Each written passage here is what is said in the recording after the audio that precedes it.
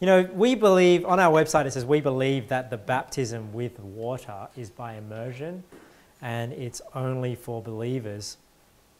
But why do I distinguish, why do I say baptism with water? Because I do believe that there is a baptism with the Holy Ghost. I'm not going to be talking about that in these two sermons so much, but there is a baptism with the Holy Ghost and there is a baptism with water.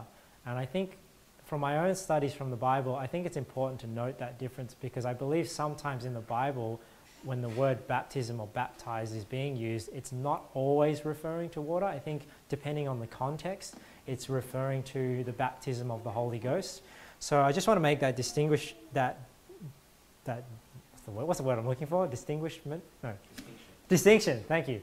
Distinction between the baptism with water and the baptism with the Holy Ghost.